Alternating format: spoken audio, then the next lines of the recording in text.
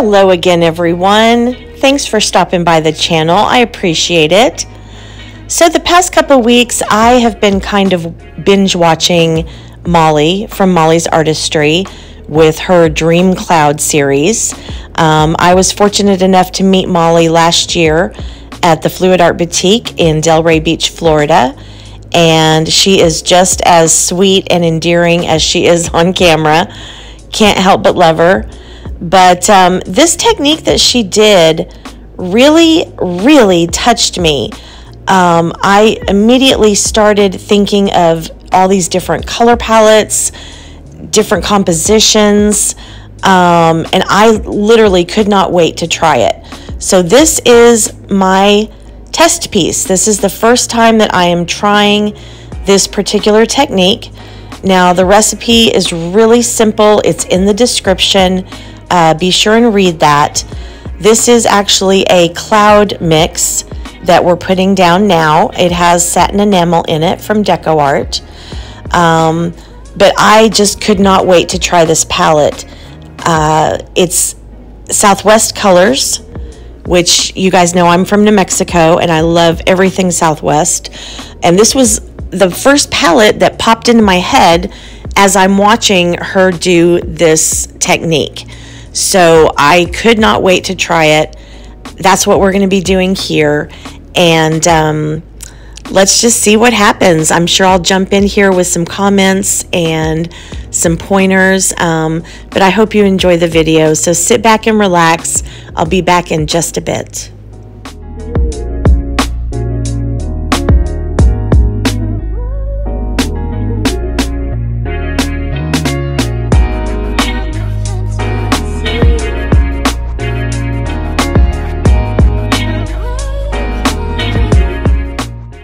One thing that I want you to notice as I'm pouring out the colors is I do not really pour any colors over each other.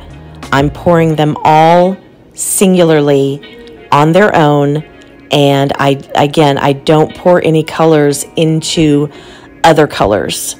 And the reason for that is sometimes when paint mixes with satin enamel, depending on how you're doing it, it can turn grainy, and I didn't want that to happen, so that's why I put all of the colors down separately. Now, the kicker to this is all swiping, as you can see. So what you want to do is swipe your colors over the cloud mix, not the other way around. Don't swipe your cloud mix over the colors. But you can go through as many colors as you want. You'll notice that I'm always starting with the color and then I'm going over the white satin enamel. And the effect takes a little bit of time. You can see there on the left in the manganese blue, there are some cells / pearls popping up. And that's kind of the effect that we're looking for here. So when you swipe very slowly. This is in real time. You don't want to go too fast because you want to give that paint time to react.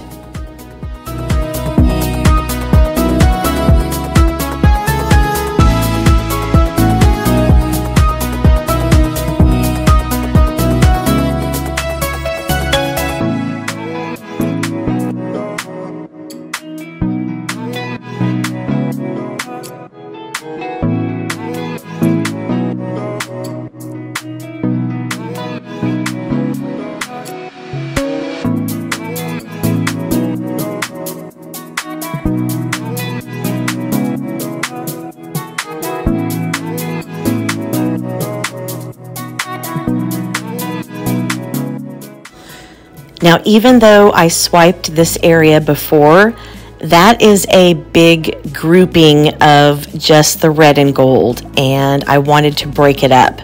Now, because I'd already swiped, it carried the manganese blue underneath the red.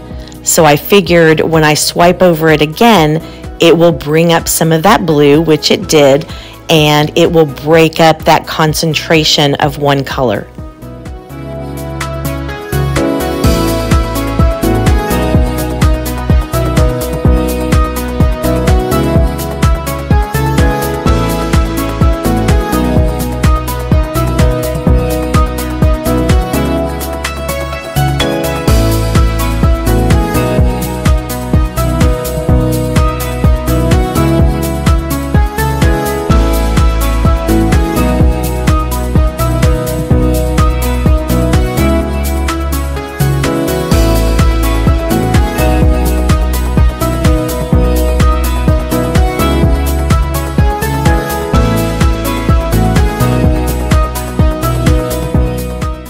Oh, so you know tilting is my favorite part of every single pour that I do.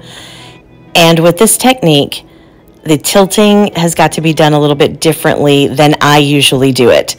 I like to stretch my composition out, generally to all four corners, see what I've got, and then go from there. Because your paint is already all over the canvas, obviously you don't need to do that. So look at your composition, look at what you've done, kind of figure out what you like, what you want to keep, just like if you were doing a regular tilt, having to stretch it out, and go from there. But you don't want to over tilt because you want your cells / pearls to not get too wonky in the stretching. Obviously they're going to wonk out a little bit due to tilting, but you definitely don't want to over tilt. And making sure that you've got the right amount of paint on your canvas when you're pouring your puddles is really, really important. You don't want to have to overstretch it because you didn't have enough paint, but then you don't want to tilt too much off either because you've got too much paint.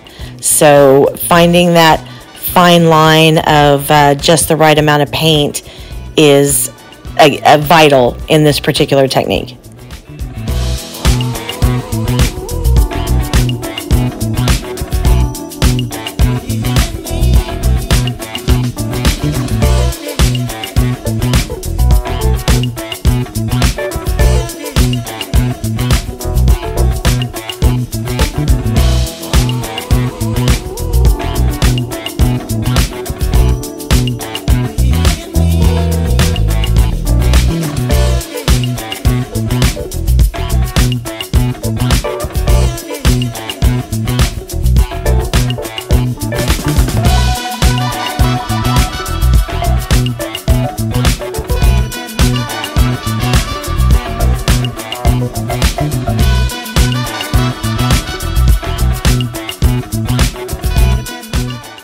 Now, for being my first time trying this, it turned out to be a very cool piece, but there were just some areas that I thought we could get some more interest.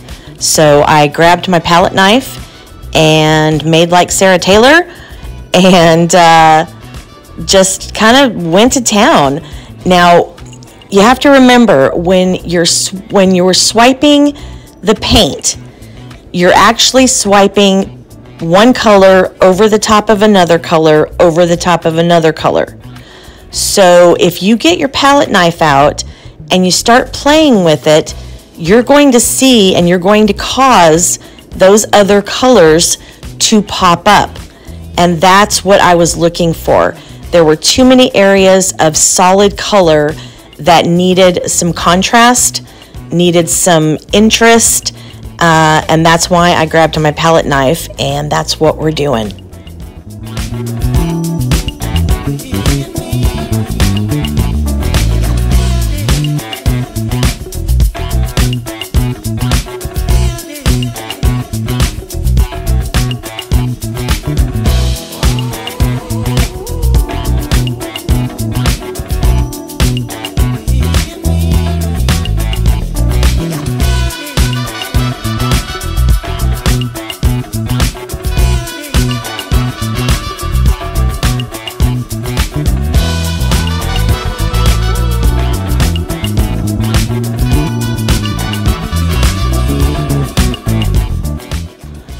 I'm just going to tell y'all, it's a good thing I live alone because I was literally jumping up and down after I got done with this piece. Look at that lacing that the manganese blue created on top of that red. The pearls, they got fluffy and cloudy-like and ethereal. I just am amazed by this technique, and I have to thank Molly for coming up with it.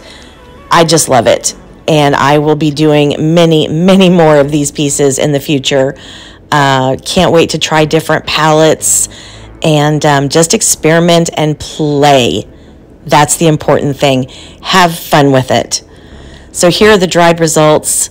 She is varnished and framed and just absolutely stunning. So, so happy with this piece. I just don't have the words, honestly. I hope you guys like it.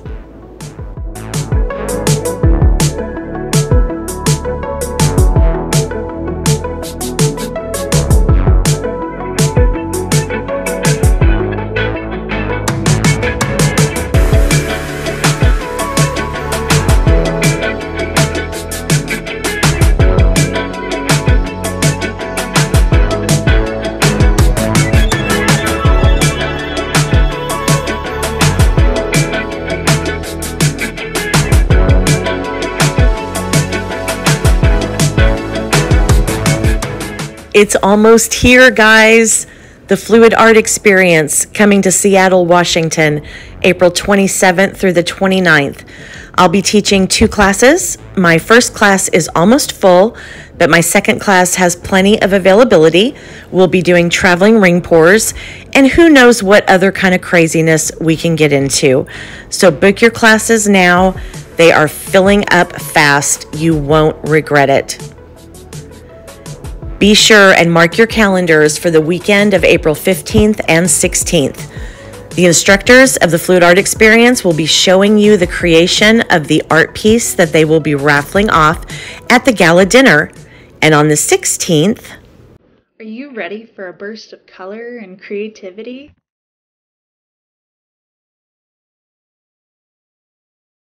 Look no further than Color Art's quarterly educational event for spring. Do you mean the Abundance of Color educational event? Yes, featuring 16 artists, premiering April 16th, live on YouTube.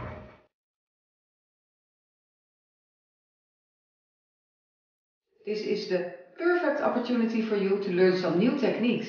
Connect with fellow artists and be inspired by a variety of styles.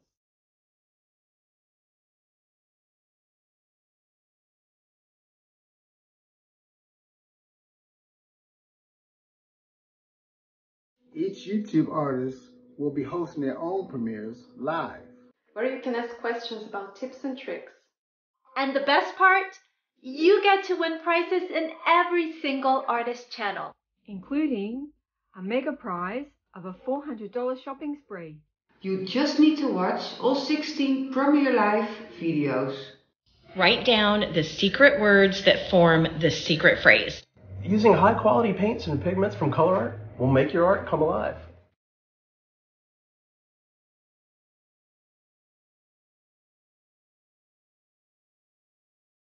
Don't miss out on this opportunity to enhance your skills and win amazing prizes. Sign up now for Color Art's Abundance of Color educational event. Don't forget to click the link in the description.